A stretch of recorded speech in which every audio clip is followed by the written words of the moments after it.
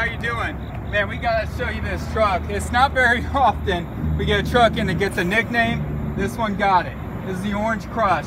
And I know what you're thinking, where's the skirts? That's in style. Yeah, so were bell-bottom jeans and tie-dye shirts. I know, I used to wear them. Then everybody got them and they weren't as cool. This truck is beautiful. Look at this. I mean, from the chrome bumper, you got the aluminum wheels, polished tanks, all the way around this truck is beautiful.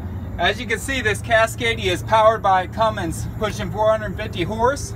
Steer tires are good. You got the steps to get up to your truck easily. You got 120-gallon tanks on each side, guys. You got the steps to get on your catwalk. And as you can see, the aluminum wheels on the back here. The tread's in excellent condition. And the shocks, the bags, and the brakes are also in great shape. You're not going to see a lot of rust. The handle's on the driver's side, and it's an air slide fit.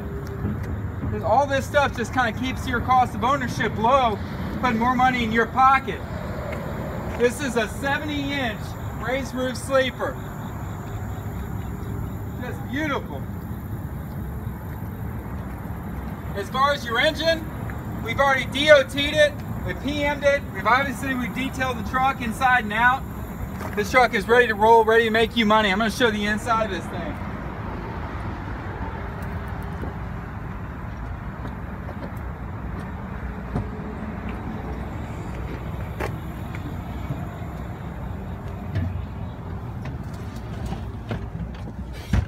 Alright guys, look at this sleeper. 70-inch sleeper, tons of room, hard cavity doors.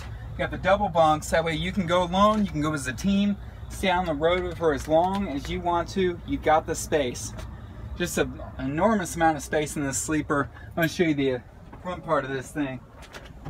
It's got your T-style trailer brake. It does have a 10-speed manual transmission. Everything is with arm's reach. The miles on this truck is 572,000. Again, it's a 2011 Freightliner CASCADIA. It's a head turner. Give us a call.